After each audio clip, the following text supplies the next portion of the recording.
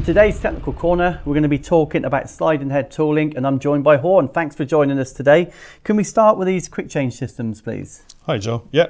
So this is the range of modular turning tools from WNF.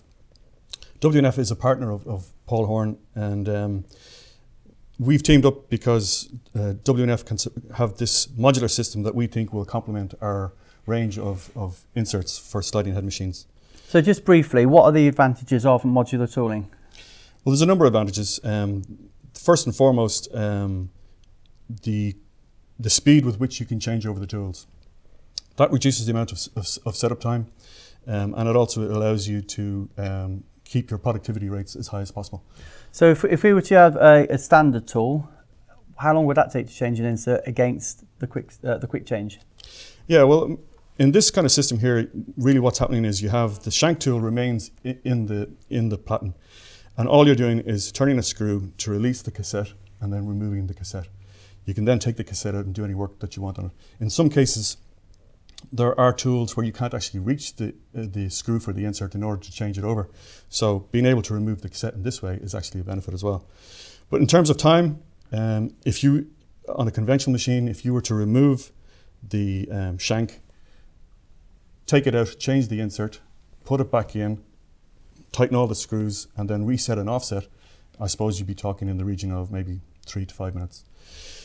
With this system, it's just, as I said, it's just a matter of unscrewing one screw, removing the cassette, and then returning it there. Yeah, I guess you could have double cassettes, couldn't you? So if time was of the essence, you're talking 5 seconds. Exactly. You could have a sister tool set up already, ready to go, preset with your offset, and put it straight in, change your offset, and off you go straight away. Things I've heard about in the past is you're essentially mating two pieces of metal there, so there is a rigidity issue. But here I see there's a 3-point location, so maybe that's unfounded, that argument. Yeah, well, there's a lot of thought gone into the design of this interface. You can see that it's quite a substantial interface. It's made up of 3 elements. The most obvious element here is the taper. So that taper provides it centralizes the tool in the tool holder, provides a positional accuracy, and then from a stability point of view on side loads, we have contact here on the face and contact here on this cylinder. And then for turning tools, in addition, we also have a groove here at the back, which mates with a bar that's inside that bore, and that also then provides rotational stability and accuracy. Sure. Through coolant ready? They're all through coolant, yeah. Yeah. Okay, and if we move on, that's obviously static tooling. If we move on to driven tooling, again for a sliding head machine, but what does this offer you in your portfolio? Yeah, so for driven tooling, the WNF range incorporates these tools and a lot more besides. And WNF have particularly targeted companies like Star, Citizen, Tsugami, Hanwha, Tornos, and the range of tools, of driven tools that they have, range from these simple tools like this, which are axial tools, to much more complex tools with radial approach to the workpiece, multiple spindles, spindle speeders, thread whirling units, polygon milling tools. So there's a vast range of tools, and they all incorporate this type of interface. Again, that's a quick change system. It's highly repeatable. It's highly repeatable. Yeah, it has all the benefits that we've already talked about. It's stable, and that same system with the cone and the 2 cylinders and the face all come into play to provide the maximum stability and repeatability. What are we talking here? Obviously, driven tools, meaning tapping, milling. What else? Yeah, so you can see there's a range of tool adapters here. You can see there's weld-on tool holders here for milling and drilling, which we don't particularly like as much as the shrink fit and the hydraulic tool holders. When you have hydraulic and shrink fit tool holders, your run out is kept to an absolute minimum, and the accuracy of our interface ensures that run out is maintained. Sorry, to answer your question, the types of tools that we're talking about were sort of milling, drilling. There's also some adapters where we can fit Horn groove milling tools onto it as well. Fascinating. And finally, a lot of our audience won't be aware of this system yet. So maybe you can fill us in. Yeah, this so this system here, this is a thread whirling tool, and this particular unit incorporates a few different advantages that Horn have brought about in the recent years.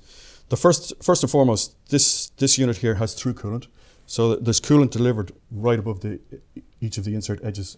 So that has clear benefits for providing a better surface finish and flushing chips away to prevent clogging of the area. Secondly, because it's a WNF unit, it also has the WNF interface. So that same design is there with, it has a taper. It's attached by 3 screws, which is quick change. Sure. So in the same way that we talked about before, if you have a sister tool already set up, it's just a matter of undoing 3 screws, replace your sister tool, and press cycle start, and you're going again. Sure, and to be clear, that's a milling operation. It's a milling operation, yeah. Okay, and then the final thing then is turbo whirling. So turbo whirling is a concept that Horn brought out a few years ago, and it basically the idea of it is that on this tool here you can see there are 9 inserts. 6 of those inserts have the finished profile of the thread on them, and 3 have a simple square profile, and they're set back a little bit from the finished profile.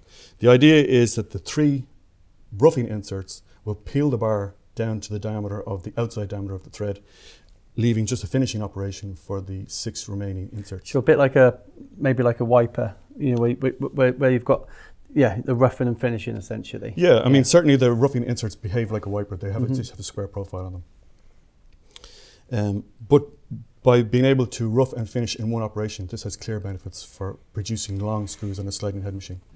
So obviously targeted for the medical industry, fair to say? Yeah, that'd be fair to say, yeah. In most of the examples that I know of, this would be applied in the medical industry for bone screws. Brilliant. Well, it's been an education. Thanks for coming in today. So there we have it, sliding head tooling from Horn. For more information, please get in touch.